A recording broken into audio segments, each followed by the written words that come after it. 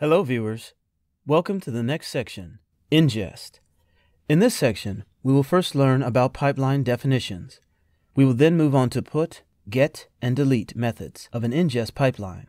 Later, we will learn how to simulate an ingest pipeline. Also, we will look into the built-in and Grok processors.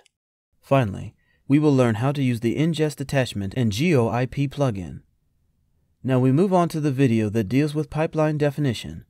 In this video, we will add a user field with value, and also we will learn about generic template representation. The job of ingest nodes is the pre-process of the documents before sending them to the data nodes.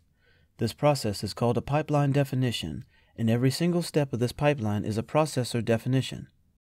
To define an ingestion pipeline, you need to provide a description and some processors which I have already added in this put_pipeline.sh file.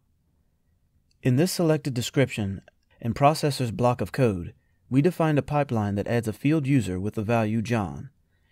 If you scroll down, you can see the generic template representation. The description contains a definition of the activities done by the pipeline. It's very useful if you store a lot of pipelines in your cluster. The processors field contains a list of processor actions. They will be executed in order.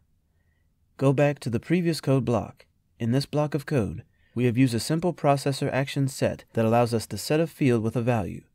In a generic template, the version field is optional, but it is very useful in keeping track of your pipeline versions. The optional on failure field allows us to define a list of processors to be applied if there are failures during normal pipeline execution.